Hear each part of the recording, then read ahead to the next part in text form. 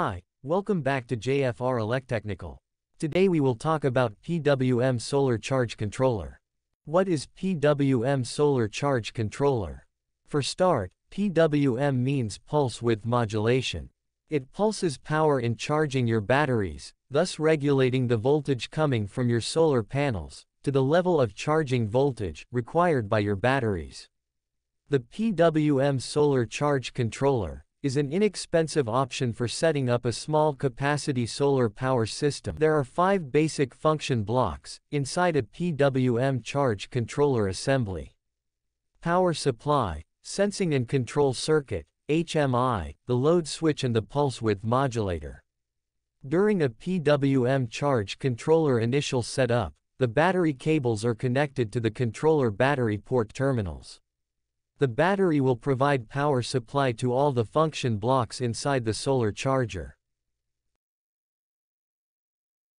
The HMI, small LCD screen displays the icons and voltages measured by the sensing circuit, and the micro push buttons allow changes to set other parameters, like battery type, low voltage disconnect, DC load operating mode, and time of use.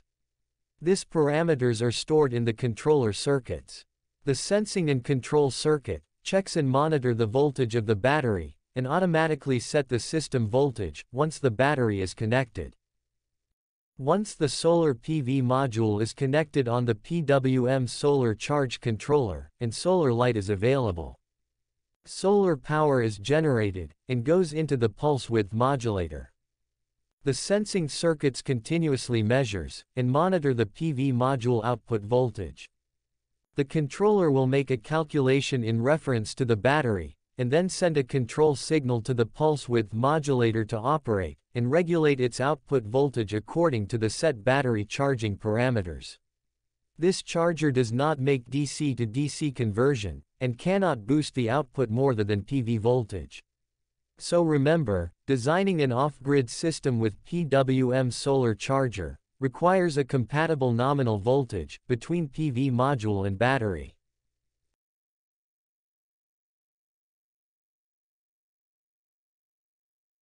The battery provides power to the DC loads through the load switch. The sensing and control circuit continuously monitor the battery voltage and the load current to prevent damage to the battery and load by opening the load switch when required. Let's explain more about what is a PWM and show how it works. In simple description, PWM can be said that it is like an electrical switch between PV panels and the batteries.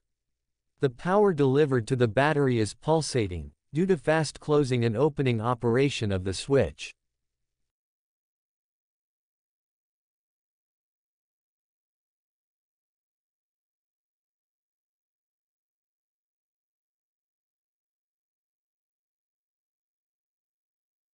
The width of the pulses are adjusted and controlled by the charge controller's algorithm to obtain the correct charging voltage for the battery.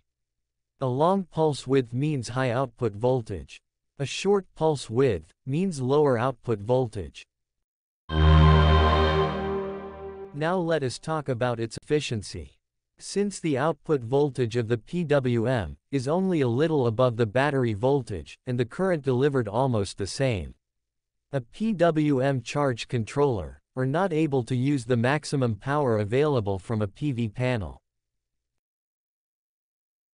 Take a look at the IV curve of a 100W PV panel.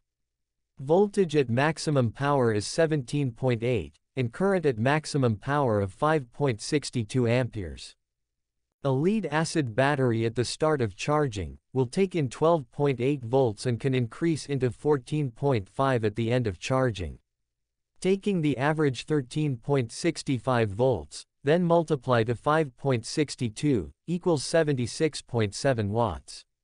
Around 77% efficiency, but a 23% lost in your PV panel capacity. Keep in mind the basic rule: if using the PWM Solar Charge Controller, the nominal voltage of the solar panel should match the nominal voltage of the battery bank. With 12-volt battery bank, match a solar panel with 18 volt at maximum power. If you want to add panel in a 12-volt system, connect the new panel in parallel, and not in series.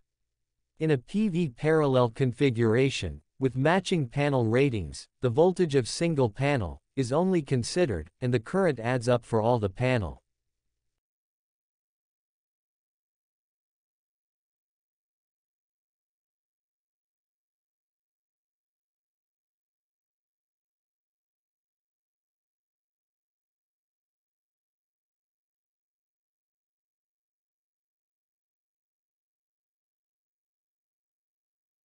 In a 24 volts battery system, the PV panels should be in series and not in parallel. On PV series configuration, with matching panel ratings, the voltages of all the panel adds up and only a single panel current is considered. Here are the list of advantages and disadvantages of using a PWM Solar Charge Controller.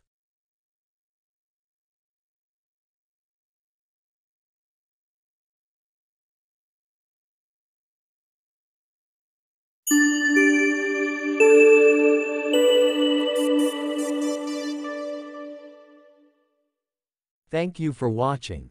Please subscribe, like and leave a comment. Do not forget to click the notification bell, so you will not miss my next video.